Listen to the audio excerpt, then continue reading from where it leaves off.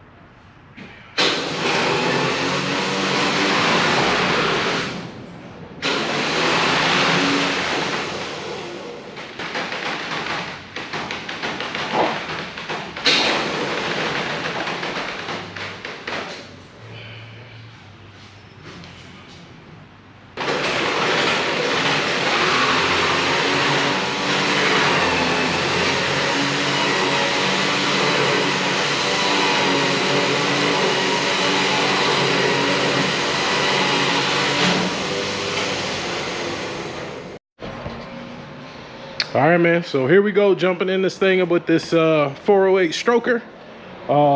Just kind of unpack the car to kind of look at, you know, all the parts were kind of thrown in the trunk and in the back seat and stuff like that. So just started scanning, you know, what he had and, you know, making sure we're not going to need anything. Looks like we're putting this nice, beautiful radiator in here. It's nice, thick one. It's got some fans, a shroud. So we'll be putting that one in there. Let's see, this is the engine here. Had it covered up. So this is the engine here, 408 Stroker. So I'm gonna get it in the air and start putting the valve covers on and putting in all the sensors and stuff like that. And we'll get the motor mounts on it. I think they're down there. And this car is equipped with BRP mounts. It's already been swapped. So he had an issue with the engine. So the engine blew up. So he got a new engine built, and then, you know, now we're putting it in. Now we're putting a new engine in. So this one will be pretty easy because it's already been swapped. I mean, and he's running Holley. So he's running Terminator XMax right here. So we don't have to worry too much about, you know, how I am about harnesses and stuff like that. And the car was already running. So that's a huge plus for us. That's why I took the job, because I was like, look, if the car was already running, I just need to get it back running, put the engine in it, and, you know, tweak a couple things here and there. No problem. I'd be happy to do it. Eventually, he may go boosted. This engine was built for boost. So we had talked about doing an LSA on it, a Magnuson. There's a couple options we're kind of experimenting with or, you know, discussing. But I told him, you know what, let me get the engine in, get it running, you know, work out all the kinks. We'll do a first oil change, you know, stuff like that. And then we'll come back and revisit, you know, forced induction. I know he's got some suspension work he wants to do. I know I got to do the front end, the tie rod, stuff like that. He's got all the Pro Forge stuff in the back, so we've got to tackle that. He does not have AC in the car currently, so that's one thing we got to do as well. But again, I told him let's hold off on the AC until we figure out what forced induction we're going to go, because if we're going to go LSA, a lot of those brackets come with the AC and all that stuff already on it. You know, the LS Simple bracket has the AC compressor, all that stuff already built in it. Well, the mount for it. Should we go another option, because he's running the BRP mounts, we can run the AC down low like factory, and I can take it up the street and have them make me the lines. So my plan is to get the engine dropped in.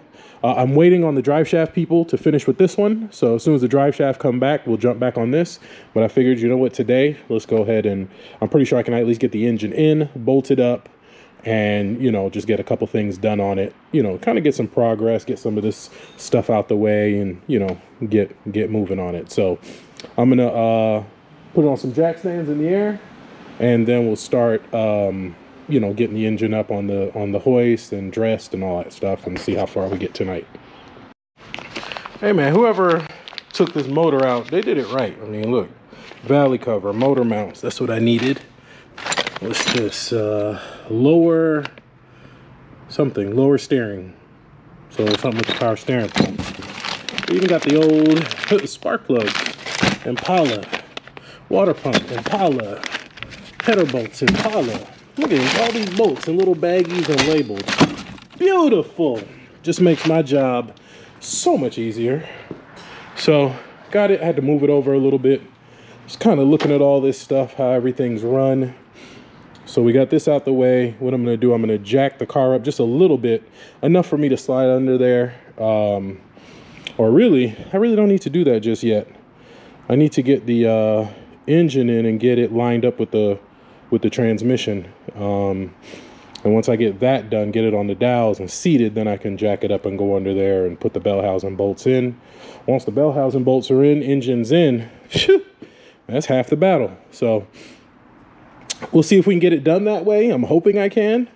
You know, we'll see. And then we'll start investigating some of this extra wiring and stuff in here. So off we go. So I was hoping to get some footage today of putting the 408 stroker in the car. As you see, I've cleaned up all the parts and stuff I had sitting, and apparently it has no oil pan on it. I think I mentioned in the other video the oil pan had a crack in it, so it was leaking oil out. So I ordered another pan, ordered the wrong pan. So I literally had to box it back up, ship it back, and I'm waiting on the new one now. So I've been saving the footage. This is probably a week later since the footage you saw earlier. But I was like, you know what? I've been trying to save the footage of this so I can, you know, get it in and make one video. But it's been a couple days since I made a video, so I figure I'll just go ahead and edit all this footage, put it out there, and then hopefully within the next couple of days we'll pick up on this car, and we'll have the 408 in the car, and hopefully have it all together. Only thing I need to order is a harmonic balancer, because, and most stroker cranks are like this, they put a key on it, so I got to get a balancer. And according to Andy, all the SFI cranks have them on there, so SFI balancers. Getting ready to get this thing wrapped up as well. We're tossing the headers in and some other stuff, so I'll make a separate video on the camo car because we should have oil pressure soon. But I wanted to just at least make an outro to this video in the video here, and we'll pick up on the 408 stroker car once the new oil pan comes in and we get it dropped in. I mean, I got the motor mounts on, a couple other things. Went through the box, seen what I needed, and got everything ready to go. But yeah, so waiting on the new oil pan. Once the new oil pan comes, we'll drop it in, and then we'll get this thing going. So I'll see y'all in the next one.